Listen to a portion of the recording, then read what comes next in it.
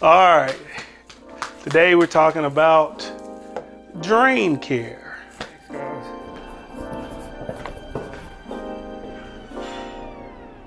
I gotta figure out what some effects do. Anyway, so today we're actually talking about drain care. Drain care is kind of interesting. We just had a patient come in today that was shot probably a year ago, and they were talking about their drains, and there were some misconceptions about it. It just really is a topic that not only do patients have a hard time understanding, physicians as well, and medical students have a hard time understanding. So if the physician doesn't understand it that well, it's hard for us to explain it to a patient. So today we're kind of going to talk about all types of drains, how do you take care of drains, what a drain is, why you get it, and all that good stuff. Indications. So the main reason you get a drain is to prevent something from happening. It could be because you don't want fluid to accumulate. It could be because you don't want air to accumulate in some space, or you want to just see how much fluid is collecting in a space. If you have something like an abscess, blood, pus, whatever, if it stays in a space, a contained space over time, what will happen is that space will develop a pseudocapsule. I have a video on YouTube that shows a lady that had a hematoma for a while. We ended up having to go in and take out her pseudocapsule because her hematoma was not adequately drained in the emergency room. So it can require a second surgery if it's not drained. It can also take a cavity that's filled with pus, a cavity that's sealed with blood, or one that's filled with fluid, maybe from a breast abscess, gets infected and then turns into pus. So there are a lot of complications with just random fluid collections in the body. Air is another problem. If you have air in a space, and it's not just like on Deku's lungs, it could be even in a cavity in your leg. Air is not something that the body traditionally heals with. We're about 65–70% water, so there's never a situation where you're just going to have air hanging out in a spot, even in your lungs. If you think about it, your lungs it's really not just air, it's humidified air. So air can dry out a space, puts it at risk for infection, so you don't want a air space to stay in something, so sometimes we put a drain in that. Third one is if there's a space that you know is going to fill up with fluid, sometimes we put drains in them just to say, hey, how much fluid is being produced. That can help determine whether we need to do surgery or observation. If it's a fistula and you want to characterize the output, sometimes we put drains in those. If it's maybe something in the pelvis or a cavity in the pelvis and we want to see whether it's scarred down or it's still full and fluid is accumulating, we'll put a drain in that space.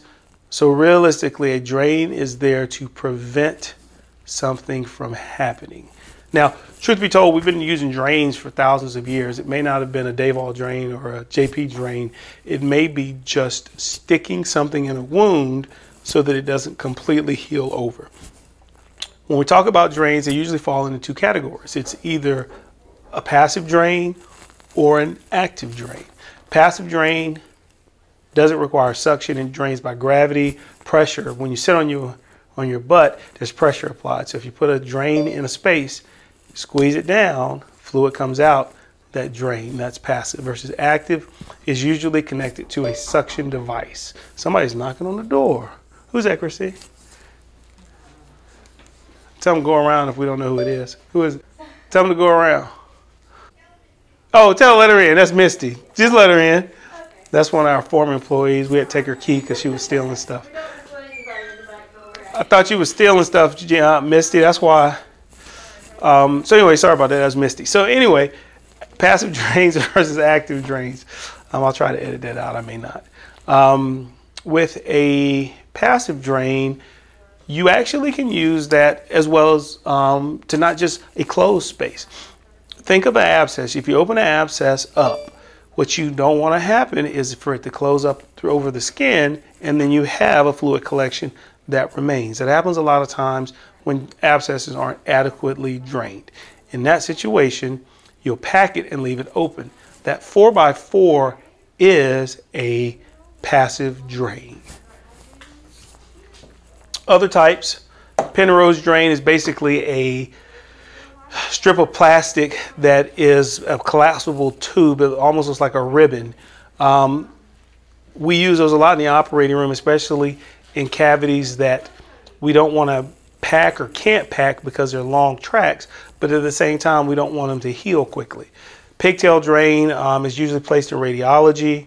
That can be passive or active. Sometimes they'll hook a suction bulb up to that. 4x4 gauze, stuffing it in there, leaving it, pulling it out 2-3 days. Iodoform gauze, which the emergency room loves for whatever reason, is a passive drain. Iodoform is basically a candle wick, a big one, that is soaked in not betadine, but a betadine type solution that prevents it from healing. All you're trying to do is to get the wound to heal from the inside out, and that's what that's for. Iodoform gauze does not help a wound heal. It prevents wound healing, but it does assist in wound drainage. So if you want a wound that you need to heal, you would never use iodoform gauze. You would only use a 4x4. But if you wanted to drain, like an abscess on the face that you can't make a huge incision on, but you wanted to drain, you stick some iodoform in there, it will then drain over time, and then when you pull it, either repack it if it's a deep hole or pull it out one time, then the skin will heal behind it and it should heal up. Xeroform gauze, another kind of dressing that again is not designed to heal wounds. It really delays wound healing, but the whole reason it's there is to delay wound healing so that it can heal from the deep part up. Yes, this is crossing over between abscesses and drains, but you really want an abscess to drain. That's the whole way that an abscess heals. So you're using a passive drain, i.e. a dressing change. If it's a 4x4, you would love to change it once a day. Penrose usually is sewn in place, so you can't change those every day. Pigtail is placed in by radiology, so there's some reasons to pull them out, when and when not to pull them out. We'll talk about that later in indications in drain care. Again, iodoform gauze usually should come out in 48 hours. 4x4 drain should be changed every 2 days. The longest you could probably go is 3 days. Xeroform gauze makes a mess. We usually use it to cover the top of a wound. Sometimes you can actually pack it in a wound. If you do that, it's a special situation, and it should be changed probably every day. Now, passive, active. So active drains are basically drains that are thin, flexible, that have some type of suction device. A JP drain is probably the most common one we use. That one is placed all the time in surgery. We often use it for thyroid surgery, for colon surgery afterwards, for esophageal surgery. Anytime we expect a lot of fluid, whether it's blood or closing a potential space like you do in thyroid surgery, maybe you have a colon operation and you're not sure that connection is going to heal, you're worried about a colon leak, a JP drain will be a good thing to place around that area. There are a host of other ones as well.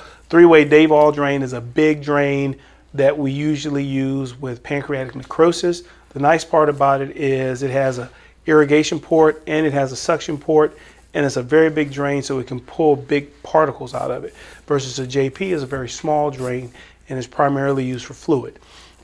Hemovac, kind of a fancy, small JP drain. So that thing has like an accordion on it, and you basically squash the accordion down, and then the springs in it push back, and that creates suction. So those drains are typically used for very small spaces that have the potential to create a lot of fluid. So sometimes around spinal surgeries, you'll see those. Chest tube. Funny part is a chest tube is actually a active drain. You hook it up to a suction and it drains. When it's done, you can actually make it a passive drain by putting it to water seal. So, and also we use chest tubes not just for lungs. If you have heart surgery, sometimes they'll put 2 or 3 chest tubes in to drain the pericardium so that you don't acquire fluid around your heart. But again, if it's around the heart, you probably don't want to hook it up to suction. So we use this chest tube as a passive drain. So there's a lot of times that we kind of flip between one of these. As far as chest tubes go, I've got a whole lecture dedicated to chest tubes. It's pretty much goes over how to set it up, how it works. I'll put that together and post that and put a link from this one to that one and vice versa so we can cover chest tubes because it's an entire lecture on its own. Now, from a patient/medical student standpoint, next question is, how do you take care of a drain? The most important thing is it depends on where the drain is coming from and which drain it is, okay? Chest tubes are taken care of a little differently than JP drains. But again, there's certain small things that you can say you do for all of them. The first thing is keeping the skin where the tubing enters clean. Soap and water. Do not buy fancy wound care gels, fancy wounds, washing, spa, whatever. It literally is soap and water. Antibacterial would be helpful, but not necessary. Soap and water, wash it when you get in the shower, tub, whatever. Wash it, dry it, treat it like normal skin. Some of these drains, you do have to watch your wound care because if you get in the shower, the majority of these drains, it's not gonna make a big deal. If you get in the tub, that's a whole different issue, especially if it's a new one, because as you can imagine, it fills up with fluid. So traditionally what I tell everybody is if you have a drain, take showers until the drain is out, wait 48 hours for that hole to heal over, and then you can start taking tub baths. But for the most part, soap and water, let it run down, wash it, it'll be fine. Change the dressing daily. This is not so much because of the drain. It is because you have a foreign body going into your body is going to reject it. So there will always be a localized infection around that drain. It'll have a little bit of pus around it, a little bit of scab around it. That is 100% normal. You worry about a drain being infected if you start seeing streaking erythema or red streaks going away from the drain, or the area around the drain is very red. If the drain looks like normal skin with a little bit of yellow stuff, which we call fibrinous exudate, that's not pus. That's just your body's way of handling a foreign body. Not a big deal. You usually don't even have to worry about it if you're washing the area with soap and water. One other small thing to keep that entrance site healed is to make sure you tape your drain to one position. So if you have a drain coming out here, you don't want the drain going over here one day, here up one day, here one day, here one day, because what it's doing is working out a bigger hole, spiraling effect. So your hole gets bigger. If you want to tape it down at 12 o'clock, tape it down at 12 o'clock every day, and that prevents it from healing. If you start getting skin excoriations around that site, flip it up or to some other position and leave it there. Making sure that your drain is not freely hanging out makes a huge difference in drain care. I see patients sometimes come in with them just pinned to their clothes.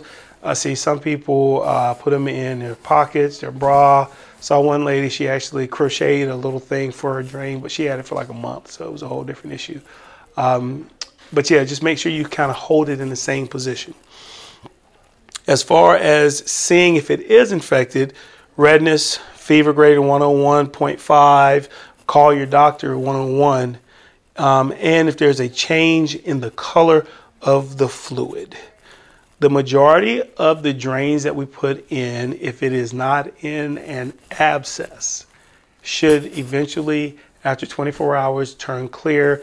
Looks like dark urine, ascites, just a clear-ish fluid. If it goes from clearish to straight blood, that's a problem. If it goes from clearish to pus, that's a problem. Contact your physician. If it's red and it slowly turns light in color, that's okay. If you see a little bit of red every once in a while and you become more active, that's okay. We also ask that you record the output. If you put a drain in a space, the space is there, so we know that it is going to have fluid. We don't want it to put out 100, 200, 300, 400 cc's. We would love to see it put out 100, 50, 25, 10. If it goes up to 50 one day and then back to 25, that's fine, especially if you were active and moving around. So when we ask people to record the quantity, It's really just to see it decreasing. If you put a drain in someone's belly after colon surgery, one day it might drain 100, the next day it might drain 400, the next day it might drain 50. That's not a problem as long as you don't have any redness, erythema, signs of infection systemically. So it really just depends, but pretty much you should see your drain output decrease each day. If it doesn't, again, contact your physician. Lastly, clogging, leaking. You'll see some people have drains that are doing fine and all of a sudden they stop draining and then fluid runs around the actual site. Comes out where the JP goes in. 100% normal, don't worry about it. A lot of times that means the drain is clogged. We'll come in and strip it and we'll show you how it's not like strip a pole, strip it, it's just gonna pull stuff out. But we strip the tubing or milk the tubing so that you can get any stuff that's blocking it. Sometimes we'll do that and a lot of fluid will come out. The easiest way to describe that is if this is the end of the drain and this is the part going into the belly, you grab it here right up to the belly wall, take either a wet something or an alcohol swab and squeeze the tube, and you think you squeeze it as hard as you can and you milk the stuff down, let go, hold it here, milk it down. And what will happen is you'll see stuff come out all of a sudden. That's what stripping a JP drain is, or milking a JP drain. A lot of these are traditionally one-way drains, especially the active ones. What that means is you can't really stick something in there to get stuff out or get it moving. A lot of times we get calls from other services. Hey, we got a chest tube that's not draining. We see a big clot in it. Can you come in, stick something in it and pull it out? No, you cannot, because again, everything is actively draining. It's a one-way valve or a one-way drain so that anything in there comes out. Once we start sticking stuff in it, then you start getting bacteria in spaces that you don't want, and you turn a clogged drain into one that's infected. Whole different problem. Now, these passive drains, because stuff is going both ways, even though it's draining out by gravity, bacteria is kind of creeping in. We don't worry about that. Most of the time we use this, there's either a big enough hole to where even if it gets infected, it's going to be superficial, and when we remove the gauze or whatever, the infection will come out, or we're not really worried about an abscess healing because we have a big enough skin hole to where to drain. The other thing with passive drains is you want to get to a situation where you don't have to have these. Sometimes it's just time, but passive drains are also nasty because they're, again, a foreign body. You're not sucking stuff out and it's draining a lot. So they're a lot harder to take care of. Patients hate them, but we have to do them sometimes. Even in situations like fistula in anos, we place a ceton, which is a passive drain that goes around through the fistula, and we tighten it over time to pull it out. Those areas get infected, they're painful, they're tender, but once we get them out, everything usually heals well and the patients don't have any problems. Another way to look at a drain is not so much passive and active as to think of it as if I have an abscess in a cavity that I can't drain, open to the skin like a lung, like a liver, like an appendicitis. For whatever reason, you can't just open it up and drain it because intestine comes out in the abdomen. You can't do it in the lung because you will lose your negative pressure and your lung goes down.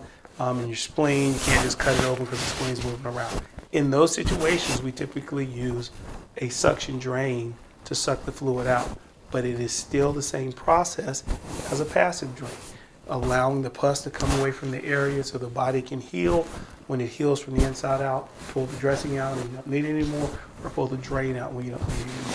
So really all of this drain care is either preventative abscess care or current abscess care. You never put a drain in for bleeding. If you have a lot of bleeding, you go stop the bleeding. If you're in a case and there's a lot of bleeding from whatever reason, we will put a drain in it sometimes because we don't want the clots to stay there and get infected because maybe we're working on the colon at the same time. Or if there's a high risk of it developing a leak, we want to know something about the wound. But you never say, oh, there's a lot of bleeding, I'll just put a drain. stop the bleeding, and then worry about the rest. Hopefully this covers pretty much everything for drains. If you have specific questions, as always, call me and I'll get them answered, or DM me or Instagram, or hit the like and subscribe, whatever you're supposed to do. All right, guys, take care. Thank you. Ain't nothing wrong with thunder with the rain.